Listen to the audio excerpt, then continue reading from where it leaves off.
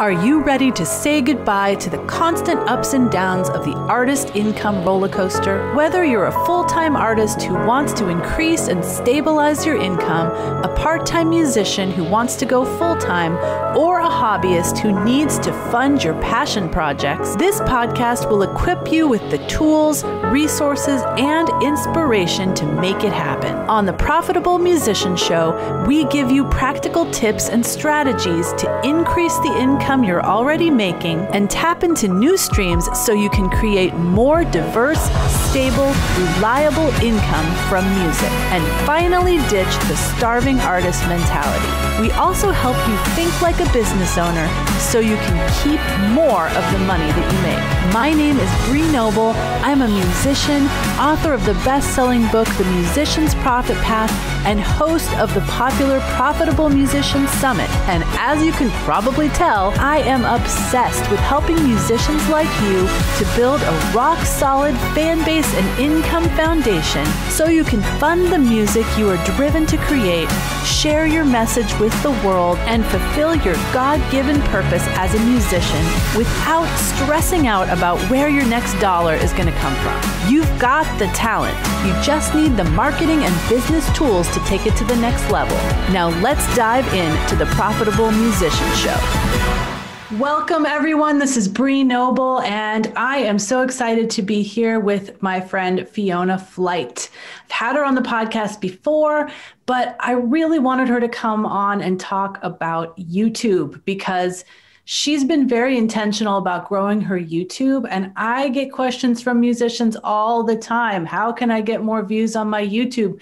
I've been struggling to grow my YouTube, so I'm like seriously excited to ask her questions about this because I really want to know the answers as well. So before we get into YouTube, though, I want her to give a little bit of background on, what is her musical background? What has she done up to this point? And why does she love focusing on YouTube?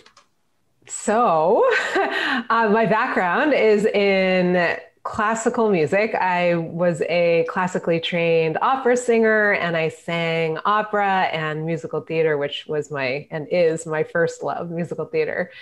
And along the way, I discovered that it was challenging to support myself fully just on opera alone, or musical theater performing alone. And at that time, I started teaching voice.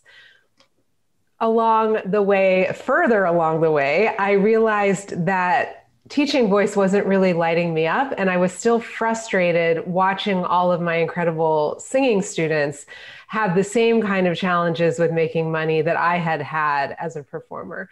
And that was really the genesis for my pivoting in my business and becoming a business coach for performing artists, because my mission is very much to help other performing artists ditch the starving artist mindset and actually become profitable, because it is completely possible, as you know, and as you coach as well. And it's just a huge passion for me to do that. And then I think you asked, why YouTube specifically? And what happened for me is that I have never let go of my performing. I still consider myself absolutely a singer and actor and performer. That is my one of my passions. And so YouTube is this perfect vehicle for musicians to get their music out there, but it's also a great vehicle for coaches. And as far as I'm concerned, with so many musicians being, musicians / teachers, or singers / teachers / coaches, YouTube is such a great platform for all of us to build a sort of a seamless system for bringing people into both parts of our businesses.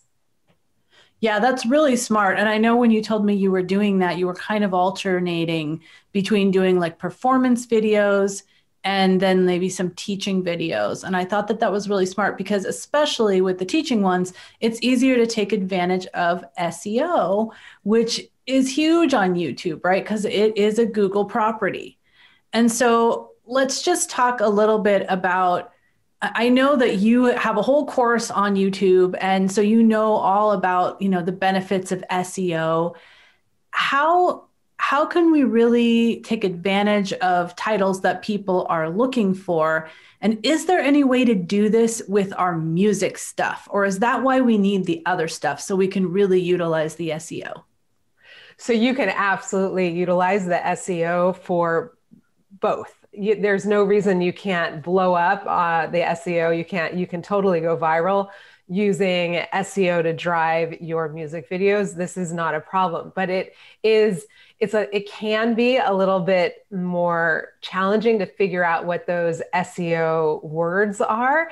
And you need to have a pretty strong strategy when it comes to covers, when you are wanting to really benefit from that SEO functionality as a musician.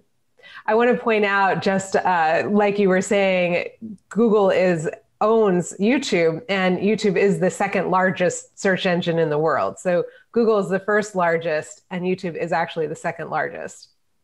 Yeah. Oh, I know. And I'm always trying to figure out, I mean, that's one reason I've got this strategy now of putting the podcast on YouTube. I want to be able to take advantage of search, because with podcasts, it's not so easy. They're trying to work it in, but it's just not coming along like, YouTube is. So with the covers, like, I'm curious how that works for classical artists. Does that tend to work just as well for, people that are doing, say, classical or musical theater versus, singing the new hit song by Olivia Rodrigo or Taylor Swift or something like that? Yeah, honestly, it does work for both, but you have to think outside of the box and you need to get creative. So for example, you want to be analyzing your own metrics. So you go back in and you see which of your videos are performing the best. One of the things that I saw in my own in the back end of my own metrics was that a song called "Come Ready and See Me" by Richard Hundley, it's an American art song, was doing really, really well.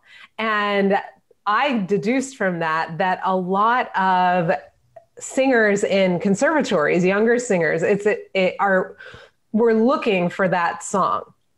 So it's a really popular song for singers, young singers in conservatories to do on their recitals and their juries, because we have this American art song requirement. But it's not a song that has been recorded a whole lot. Maybe at this point it's been recorded more, but it's certainly when I was in school, there was no access to recordings of it to listen to. And so it was very interesting to me that was one of the songs that was doing really well, not a new song, not at all a well-known song, but a beautiful song that was really popular in a very specific segment of the population that was my ideal audience. So that's an example of using this using it as a classical singer. Another one that has done really well is Caro Mio Ben. I was gonna say that, because that is like the song, when you're in school and you have to sing in recital, that's like the first song you do. Exactly. It's the first song everybody does. So everybody is searching for it. And there's not a whole lot of professional singers doing it, right? We have that incredible Sei Tu Mami CD by Cecilia Bartoli, but on YouTube, you're not going to find a whole bunch of different versions of professionals doing it. You're going to find a lot of younger, newer singers putting it up on YouTube. So again, this is like being strategic and thoughtful and creative about what would people be searching who I want to find my channel. So I love that, because you're thinking, okay, these are the people that I actually want to attract, because you have a program that, helps people become profitable performers, right? Is there any point where it makes sense to attract people for attraction's sake and not because they're your perfect customer, just because you really want to get your watch hours up, or you want to, increase your subscribers or something? Or is it always we need to attract our perfect customer with our videos? I mean, this is a great question. We're always wanting to grow our reach. We're always wanting to bring in new people, bringing in somebody who's maybe not our ideal customer. They may share our video to people who are our ideal customer. But the question there is, are they our ideal follower? Like, everybody doesn't have to be a customer at the point when they find us, right? They could just be part of our cheerleading section. They could be part of our audience, part of our community. And so from my standpoint, we're always wanting to draw in the people who are, if not ideal customers, they're ideal community members. I like and that. And there's a great example of this on my channel now. Unfortunately, I was really thinking about, okay, what are people searching? Because this is what we want to figure out. We want to get into the brains of people. What are the trending topics? What are people searching that I could create a video on? And at one point, I was brought in to be a brand ambassador for a new app called Firework. It's a short form video platform. And when I was invited to participate in this program, they were going to pay me to create videos. I didn't know if it was legit or a scam. And so I went to YouTube to find out, and to Google, and I'm searching, is Firework a legit or a scam? And I couldn't find any information. And I thought, oh, bingo, this is a topic that I should create a video around, because there's, this is something I want to know, I'm searching for, and there's no answer. So once I got into the program and I started to, figure out what it was all about, I created a video on that subject, and I did all the back end SEO for it. And it's my highest performing video. Now, here's the problem. People who watch that are not interested in my services as a business coach. They're not interested in my music, and they're not interested in my other videos. Yeah. Good. It's a problem. So if that happens to you, do you keep it there just because it still increases your watch hours, or do you delete it? So first, what I did was I created more videos on Firework because I was wanting to do what you're supposed to do, which is look at your metrics, see what is performing the best, and then create more videos in that, on that topic that for those people. And those are amongst my next best performing videos. But as time passed and I saw the degree to which they kept, rolling and bringing in more followers, I really could see that it was not an effective strategy. Now, did I want to delete them or keep them?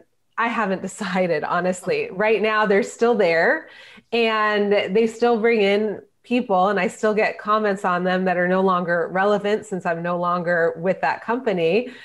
At this time, I can't really answer their questions because that company has changed a lot since I was with them. It's a really good question. And I'm kind of, for the time being, as I work towards those initial watch hours, which I don't have yet, I'm just leaving it. And I think that at the point when I accrue enough watch hours, perhaps at that point I'll delete them. But I'm also very much in favor of allowing our audience and our biggest fans to see our progress. Mm-hmm. So leaving it there means that the people who listen to this podcast can go see it and go, oh, this is what she was talking about. This is a don't do. Yeah. And it's cool. I mean, people that take your course, you can use that as an example. Hey, go to my YouTube channel right now. See the problem that this caused. You don't want to go down this route. Like, you're taking this course so you can, cut the learning curve, right? Exactly. So my guess is that I'll probably leave them up for mostly that reason, that I really like to honor the progression, and I like to let that be visible. Yeah, I have a few like that too, that are like, when I was really, really unclear on what I was focused on, in business or how I was going to use my channel, there's some on there that still do really well. And I'm like, don't really want to be known for this, but right. It's there, it's fine, or, the times that I was putting my podcast up there, that it's just the static picture and not the actual video. And I remember asking you, I'm like, should I take those down? Because there is one or two that do really well still. So and my answer is leave them. Yeah, I know you told me that. And I was like, I don't know, but yeah, I mean, people really don't go diving back into the archives of your channel to be like, oh my gosh, what were you thinking? No, the people that go into the archive are the fans. Yes. They're the ones that are like really excited to see your genesis, to enjoy your early content. And they don't even, a lot of the time, even notice that it's by our standards inferior to what we're putting out now, because the content really, it's still you, the core of you there, and they're fans and they're excited for it. So that's where I'm at with that. Yeah, that's a good point. Okay, so let's approach this from somebody who doesn't have anything on YouTube yet. Maybe they're in my, academy, and they see that in the foundation stage, it's like, you need to set up your YouTube channel. How do they get started? Like, what do they do first? What's the easiest way to actually get some content on there? Okay, well, the very first thing that I would encourage them to do is get realistic about what they can do consistently. So it's really important to your new audience that you let them know, hey, I'm going to be here once a week, or hey, I'm going to be here once a month, but it's a specific day. If you want to get crazy, it can be a specific time as well. But it's very much a specific day that you're going to post every week or every month, whatever it is. So you decide, okay, this is realistic for me and I'm going to commit to it. For people who are just starting out on YouTube, I really encourage you to make a commitment to yourself or to a small group of people that will hold you accountable, because YouTube is not easy. It's just not. It requires a significant amount of effort. You gotta film a video. Over time, you're going to want to be improving your audio, your visual, and your technology in general, your editing skills, your equipment. So you've got all of the equipment pieces, you've got to film it, you've got to edit it, you've got to deal with your audio, then you've got to promote it, you've got to generate your ideas, you've got to engage with other people on YouTube to help your channel grow. It's just, there's a lot of elements that go into it. And I see a lot of people quit. And so what I would say in the beginning is definitely decide literally what is realistic for me, and don't overshoot it. Maybe it's just one video a month, but you could feel really good that you actually did it every month. And then what I did in the very beginning was I reached out to a small group of people that were like truly friends and family who I knew supported me.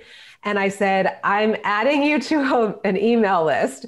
I am going to, if you say yes, I gave them some of them I said you could say no. Some of them, like my mom and my brother, I was like, you're on my email list. I'm going to be emailing you every time I put out a new video. And I really need you to head on over to YouTube, watch it, like it, and give me a comment. Totally. Because I needed that kind of support at the beginning. So I get everybody doesn't have a core group of people to do that for them, but hopefully you have at least one person that you could, bring onto this little cheerleading squad and support this early effort, because it's a big deal. It really is a big deal to put yourself out on YouTube and commit to it. It is. It definitely is. And I mean, if you're in somewhere like the academy, or you have another group of musicians that and you all want to commit to it, right? You can help each other out. That's the best way to do it, for sure. Yeah, exactly. Then you kind of got your little accountability group, and you've also got your little promotional squad, and, all boats rise with the tide. That's always, I swear I say that like once an episode when I'm on here, because it's so important to me. It's one of my main values. But I know last night on Clubhouse, we were talking about this, and you were talking about, being realistic, being consistent, but also being realistic. And you were talking about how you started out doing like biting off way too much more than you could chew. I did. I did. I absolutely did. So when I started on YouTube, I was producing 2 videos a week, and understand that I had never produced videos before. So that was a lot. And the reason that I did it was because I knew that if I was producing the coaching content, but not the music, not my music, that there was a good chance that I would let the music go, because I just saw that that was a danger, and I just did not want that to happen. I wanted to model for my audience that you can have this diversified income where your coaching or your teaching business actually brings in eyes to your music business, and vice versa, that the two are feeding each other, and that as a personal brand, you can absolutely create something very synergistic. And so I really wanted to model this. I wanted to be an inspiration for some of my teacher or coaching followers who were still really also wanting to create music, or for the musicians who wanted another stream of income, but were afraid that if they started teaching, it meant they weren't real performers anymore, which was something that I had carried in my own subconscious. So I committed to 2 videos a week, which meant 8 videos a month. And it was a lot. And I carried my commitment to myself and to that small group of people was for a full year. But my husband was like, really? A year? And I was like, yes, you don't understand. I have to make it a year or I might quit. Well, about 5 months in, my business started to grow in other areas. I started to get more clients. I started to develop my group program. And at that point, I had to ask myself, what is YouTube for? Why am I on YouTube? Am I on YouTube as some kind of personal, quest? Or am I on YouTube as a distribution channel for my business? And I decided that it was really the latter. And so at that point, I thought, okay, I still want to be consistent, but I also need more time for these other areas of my growing business. So how about if I cut it to 1 video a week, which is still a lot, right? And I'll still go back and forth between coaching and music videos. So I did that for a while. And then I realized, I hit other stages in my business where I thought, okay, I just need to be flexible, and I need to, it's not a strike against me if I decide to take a break from YouTube in order to focus on something else. And then I bring it back again when the time is right. Yeah. Oh my gosh. I love it's funny because, you got the results that you wanted, right? You did the YouTube, you kicked its butt for a while. And then you're like, oh my gosh, my business is growing so much, probably because of all this work I put on YouTube. So then we might tend to be like, but I can't stop, because then I'll stop doing, getting my business like I was if I pull back. And I'm, credit to you that you didn't give into that fear. Or I know, it's really easy to think that well, if I pull back, then I'll have less business. But on the other hand, you can't possibly handle it because you got, this commitment plus all this business that you got. Right. Right. And it's not even just it also is like a mental thing. I wasn't so much, there was some fear, but it wasn't so much fear that I would lose the audience or lose the income. It was more, or the eyeballs. It was more about something silly inside myself about commitments. Like, I made this commitment, and therefore the commitment stands above all else. And that was the thing I really had to look at. Like, who did I make the commitment to and for, right? Yep. Yeah. I mean, you and I are cut from the same cloth on that one, because I had the same thing with my podcast. And at one point I did take almost an entire year break from my podcast because I needed to, I was burning out. And now I'm just so excited to do my podcast every week because I haven't been grinding for 6 years. I took the break when I needed it. So I think it's a hard balance between consistency and giving yourself some grace. And I'm going to be honest, most of the time musicians' problem is consistency. Right. So I'm not letting any of you guys off the hook, because if you haven't done it for a year, you can't take a break because you haven't developed consistency. So I'm going to kick your butt there on the consistency side. Everyone that's listening who wants to start a YouTube channel and hasn't done it yet. I agree. So let's go back to that first thing. Why did I make the commitment in the first place? Was because without that commitment, I wouldn't have been consistent. And the very first tip was you need to be consistent, but you need to be realistic about what consistent means to you. Yes. Yes. So that's perfect. So, one of the major points of being consistent is obviously to build your subscriber base, to, build up your body of work so more people will find it. And one of those metrics that is so hard to reach is watch hours. Do you have any ideas on how we can get more watch hours? Because that has been my biggest struggle.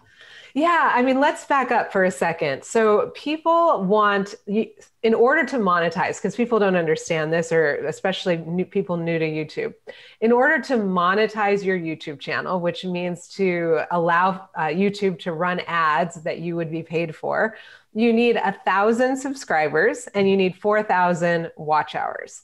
And a lot of people will hit that 1,000 subscriber mark, but not have the watch hours, which is the situation you're in. Yes, absolutely.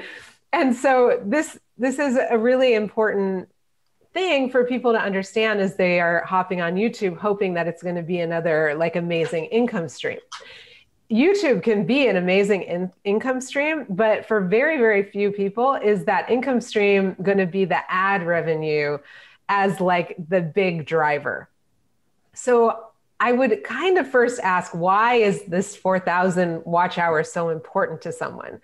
And if they're saying, well, I just want to get that ad revenue, then I say, okay, that's great. It's great to have another stream of income, but what are your expectations for how much ad revenue you're going to be getting? Mm-hmm. And is it really going to make such a big impact on your business? And also, is there some kind of popularity thing going on in your head, some kind of vanity metrics thing where it's well, I just need to be monetized. I just need that 4,000 watch hours. And again, it's kind of but why? What's actually going on underneath?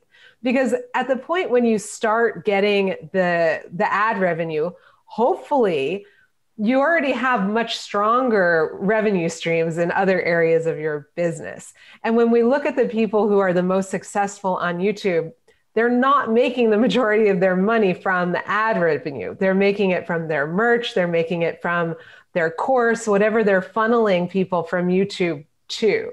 So none of that changes. The ad revenue is just a little icing on the cake. Yeah, you are so absolutely right. And I don't need the ad revenue. I mean, I don't need it, but it becomes that white whale thing, right? And I'm not sure why. I think it's just because I want to feel I'm putting in the effort and I want to be at least acknowledged or rewarded for it, that I'm putting on my makeup or, doing my hair. I used to do my podcast just audio, and because it was so much easier, and now I've set up a batch system, and so it's a lot easier to do the videos, but I was so resistant to it. So I think that's probably why, because I was so resistant to it before, and I'm I just don't want to do that. I don't want to go through all that trouble. And now I am doing that, and I do have somebody that's producing the videos for me, and at least minimally, so I don't have to do it. And so I'm well, I am investing that, and I'm investing, a little extra time and effort and all that stuff. And I just feel I just want someone to reward me for that.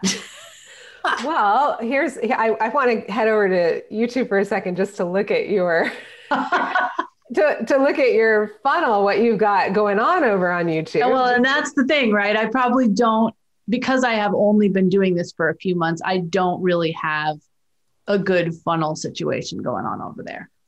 What is it under? If I look up Bree Noble? It'll just be Bree Noble. Yeah. Okay. Awesome. So if I just look at your, Okay, no. So I'm looking at Bree's YouTube channel, and the very first sentence of her description is, for our free resource, 19 proven sources of income you probably haven't considered for your music business, go to, and then we have a link to femmusician.com. That is where your income is coming from. Right. So it's far more important that you get the handful, the hundreds versus the thousands of watches of people who are your ideal clients, who are going to hit that link and get added to your email list and join your community. That is the point, and you're doing it. Okay. Well, I love that. Thank you for the mini coaching moment. But I mean, that is true. Okay. So I do have that, but I feel like that is the point. Yes, that is the point. Okay. I'm over the watch hours. Well, okay. I'm going to admit I'm not over it, but we'll talk about the watch hours again for a moment, what you can do to increase the watch hours. Okay. But my point is that in terms of the income stream, we really want to be doing what Bree is in fact doing, which is funneling people who find us via search on YouTube to our world. We want to bring them into our world. So the next thing that we absolutely want to have at the top of our description, just like Bree has, is some kind of way, some kind of entry to our world, to our mailing list. So if you are a musician, you want to have some kind of what they call a lead magnet. Maybe it's your MP3, a free song download, your lyrics, your book of poetry, whatever it is that you give away. Video, yeah, something like that, right? To get people onto your email list to become subscribers into your world. And so that's this is the primary way that I believe most everybody makes actual money on YouTube. It's not via the ad revenue, it's via our other services. YouTube is primarily a distribution platform, just like podcasts. And so we want to distribute our content on YouTube in order to bring the people into our world, help them find us, and then help them to want to dive deeper into our different offerings. Okay, absolutely. Yeah. The watch hours. So there are a lot of strategies for how to increase your watch hours. And I'm afraid that there isn't really there is no quick fix. There is no workaround. There's no magic bullet or magic genie. What it takes is improving our videos. The better we make our videos, the longer people will watch them. And so there's a challenge with something like a podcast because there isn't that visual element. I remember we talked earlier, now that you're actually recording the podcast as videos, this is great. That's a first step, but there are other elements that you can add in your editing to make it pop more, to make it more visually compelling, to make people want to stick around, etc. Another thing that you want to do is really analyze the videos that are doing the best. And it's probably similar with your podcast. You look at, okay, which videos are getting the most watch time? Which videos are the ones that people are really interested in? And then you want to create more podcasts or videos on similar or related topics that the people who found those were in, like, why did they watch it? What was it about that video that made them watch longer, and then recreating? So there's a little bit of reverse engineering that needs to happen. And again, it's like, how compelling can we make the videos? Mm-hmm. Yeah, I know. I mean, and that would require extra work and all that, right? So, investment. And so I have to decide, as all of you have to decide, is that where you want to invest your time and money and, get an editor and all that? If you really want to make a play on YouTube, that's probably what you have to do, right? You can't just put up videos of you playing in your living room. You need to make them more interesting, right? Right. And I mean, so again, it depends. And you could generally, poor production values on YouTube do not play. So you could be doing it in your living room and your living room could have a dirty old couch that is like falling apart, and your camera's not very good and you have poor lighting, okay, that's not going to do well. You could also do a video in your living room with a really, beautifully painted wall, just a plain color, but it pops and it's pretty. And your microphone looks kind of cool on camera, and you do your makeup, and you dress to the part or whatever it is that you're trying to get across. You've got some good lights and you've got a nice camera and good audio. Then it's fine to do it in your living room. But the production value itself does matter. And then if we're talking about growing, you really want to look at what people like Lindsay Sterling and Peter Hollins and Whitney Avalon. These are some people, if you're not familiar with them, look them up on YouTube. They're all musicians and or singers who are, singers are musicians. Yeah. Just an aside. Just had to catch myself on that. But their production values are like, whoa, you see what becomes possible once you really start putting yourself, giving yourself that creative task of how can I make incredible videos as a musician. Check out those because love them. Awesome. That's some great advice and some great people to check out for sure. Love Lindsay Sterling. I did want to say, like when you were talking about look at your metrics, see what's working.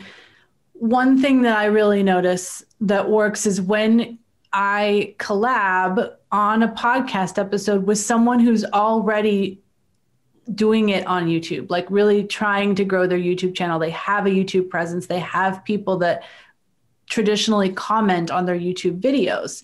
So one of our best videos, our guest is somebody that clearly is paying attention to their YouTube. They're cultivating their community there. So how would you recommend that artists use that concept to, do some collabs on their channel? Well, I think that's it. Do collabs on your channel. What kind of collabs would be cool? Do you think they should perform together? Should they bring someone on as like a takeover video? It's very interesting when it comes to collabs because you have to decide whose channel is it going to live on. Is it going to be on one person's channel or the other person's channel or both channels? And the problem with putting it on both channels is that it dilutes its range, right? So we want a video to go viral, and if we have two videos that we're trying to get to go viral, and they're the same video, right? That just dilutes the possibility. So so when you think about who you want to collab with, it's kind of the same as any collab, right? You want that person to be generous. You want that person to be someone that let's say the video is your idea. It's going to live on your channel. And let's say you reach out to somebody with 100,000 followers who happens to be your friend or subscribers, and they say, yes, they're going to do it. They're your friend, but they're kind of your frenemy. And they don't shout you out at all to their 100,000 people. So did it really matter that because it wasn't living on their channel. So it didn't get sent out to their subscribers and they never shouted you out. Whereas let's say you have met someone else with just 5,000 subscribers who is really collaborative and really open to that kind of exchange and is super engaged with their smaller audience and just shouts you and the video out like crazy, that's the kind of person that you want to collab with. Yeah, that's absolutely true. And that's a really good point. And I've found that to be true with any collabs I've done as well. Like it doesn't matter how well known they are. It's more about if they have a medium-sized audience and they're willing to, they're excited to be collabing with you and they want to tell people about it. Well, they've got an audience. It might not be as big as someone else that you had targeted, but they're getting all of their audience to see you, whereas the other person may get none of their audience to see you. Right. Yeah, exactly. And then again, we go back to our funnel, right? We want to bring people into our world. So it's far better to have that medium-sized audience coming your way of people who are really engaged and interested. And then some of those people actually go gosh, I want to stick around. I want to be part of your community too. Yeah, absolutely. So let's see. Is there anything, I mean, we've covered so much. Is there anything else that we haven't covered? Best practices, do's and don'ts of YouTube? There is so much. There is a lot more. Oh, there's probably a ton, right? So, right. There's only so much time. yes. But let's see. Let's talk about your banner, because a lot of the times people don't maximize that banner space. Your channel banner is the first impression. You want that first impression to be good. You don't want to just throw up some like not visual, and also YouTube is such a visual medium. So you just throw up some random background picture, no, and put up a little bit of text, no. You want to be very strategic with that banner, and remember that as you're creating it, the dimensions are weird. They are weird. So it looks like different, whether it's on the desktop, you have a longer amount of space and it keeps shrinking based on whether you're looking at it on a tablet or mobile. And so what looks great on desktop might look really bad on mobile. So you want to actually, you want to search on YouTube for a video teaching you how to make a good, a good cover, because they're out there and they have templates for it. And then make sure that in that center of your cover is your channel banner is exactly what you most want them to see. And that should be something that gives them a great idea of why they should subscribe to your channel. What kind of music do you create, or what kind of music teacher are you? What should they expect from you? And when are you going to be producing your videos? So again, it's that consistency thing. That's why you want to immediately be able to tell your audience, I'm here every Wednesday, I'm here every Thursday, whatever your thing is. So I'm looking at our banner right now. Should it say, videos released every Tuesday? Absolutely. Okay. We don't have that. I'm looking at it now. So, and then have you tested it to see how it looks on the different devices? I believe we have, but I haven't actually looked at it lately on a different device, so I'll have to do that. Bree has got a nice picture of herself. It could be even stronger if you popped yourself out of the picture and just had you against that purple background. Mm-hmm. That would create more space for your text. I like that you have your website. You have the website. Words URL on it. Yeah, the URL, but it's not clickable there. You might have a little arrow pointing to where it is clickable, because Bree has sensibly added, this is something everybody can do.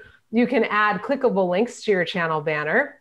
Bree has got Instagram, LinkedIn, Facebook, Twitter, and her website. So you can have a little arrow directing them to click on the website. And you could also give them a reason, a CTA. So you just have your URL, but it's like, well, why do we care? What is it we're going to get there? So you give us like a couple word CTA pointing to the website. And then I'd be really interested to see these words on like my phone.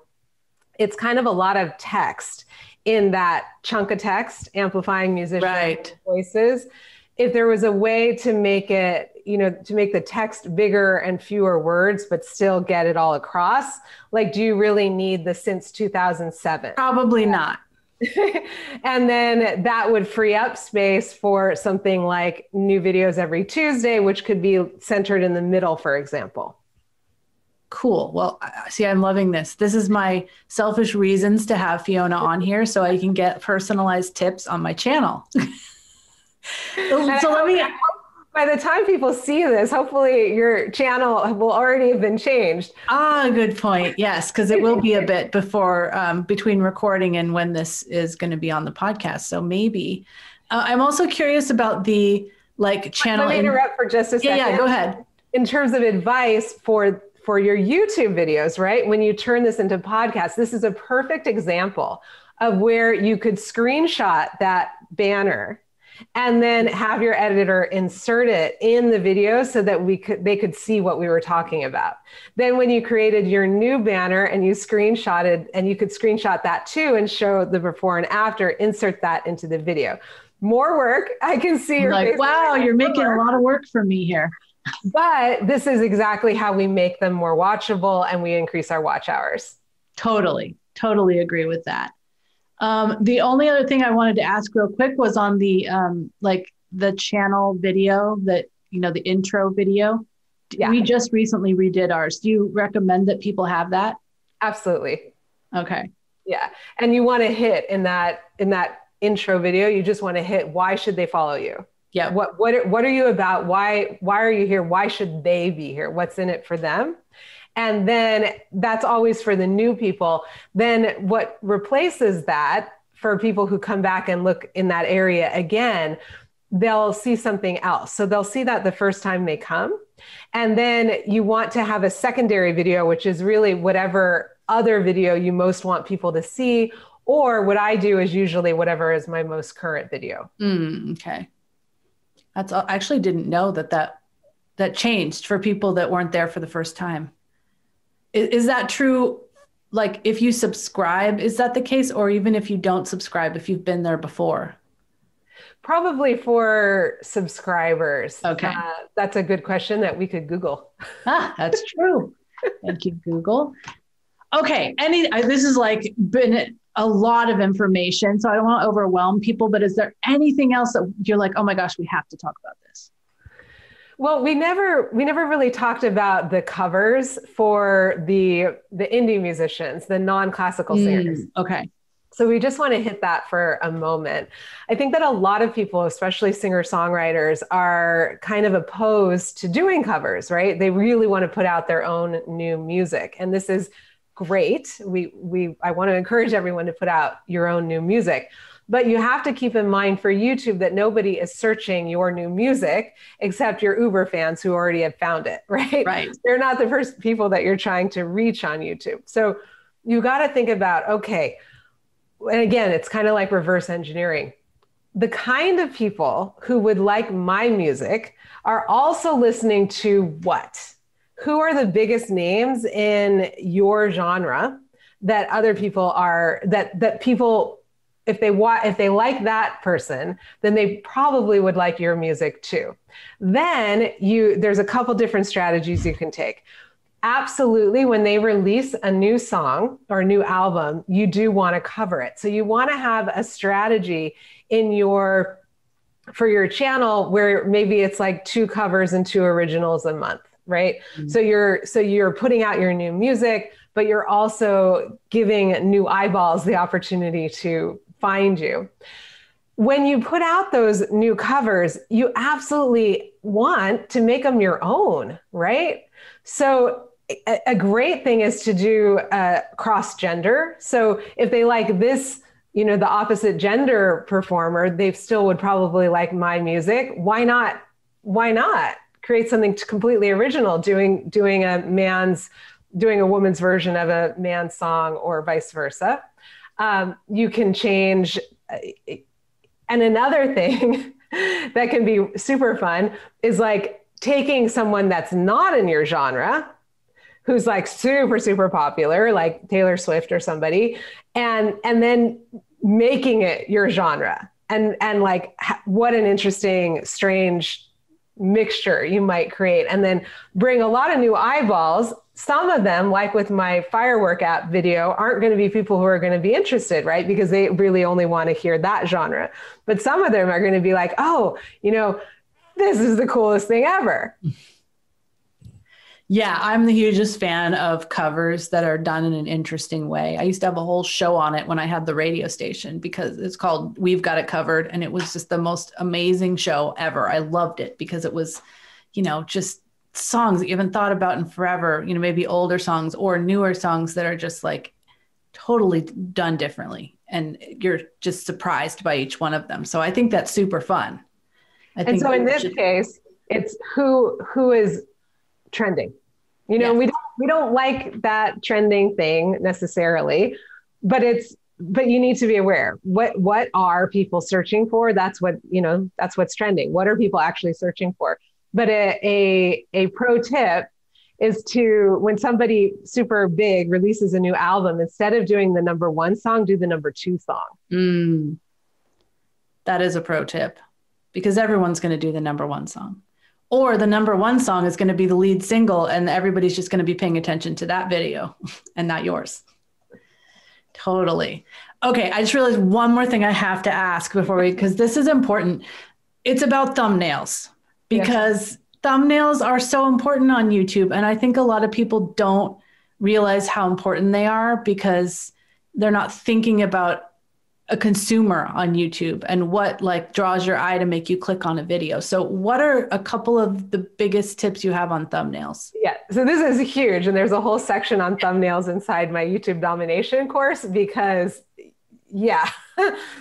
what I do in the course is I show pictures of screen. I do a screenshot, like I do a search and I do a screenshot of what I find. And I say, which one would you click on? And that's the way in, is like search for something that you would search or a topic that you're going to create a video on, and then look at what shows up and look, where does your eye go in terms of the thumbnails and in terms of the titles. Both of them are, both the titles and the thumbnails are really, really important, and people definitely underestimate it. And so some of the biggest tips for the thumbnails are simple, not a lot of text that is compelling, 3 to 4 words, super compelling text that makes you like notice it, visually appealing, preferably if you're building your own brand. So usually there should be a photo of yourself, but that photo needs to be high quality and just not busy. The thumbnails are small, so they need to have a strong impact in a very small space. Yes, those are some great tips for sure. And like you said, the branding is important. You want them to kind of look the same. So people go, oh, that's one of Bree's videos, Yeah, exactly. Totally. And they can evolve over time. So you have, you have several months or a year's worth of videos and the thumbnails are pretty similar. And then you move into some new branding and then you have another round. But again, it's like, you can really tell that this is still Bree.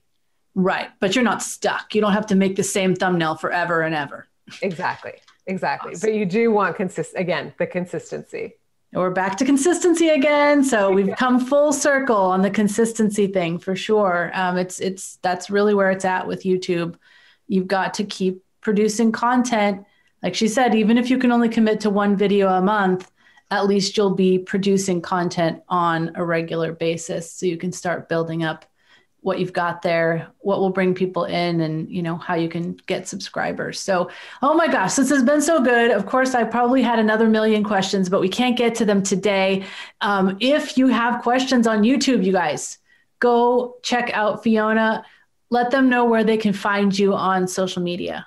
Absolutely. So Instagram is probably, I don't know. I want to say it's my primary, but it's now I've diversified. So definitely follow me and DM me over on Instagram. It's a great place to communicate.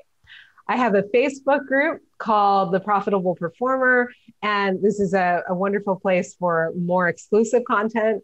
I have a YouTube channel. Just search Fiona Flyte and you'll find me on YouTube where you can hear my own music and where you can also get lots of videos on monetizing, mindset, marketing, and monetization. That's what I cover on YouTube for performing artists, musicians, singers.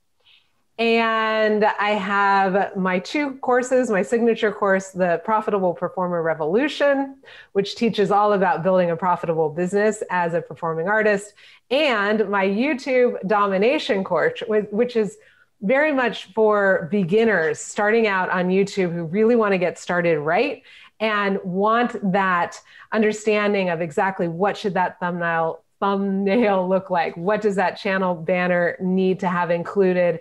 And how do you rank in search? Because my videos do consistently rank in search, as do my students inside YouTube Domination.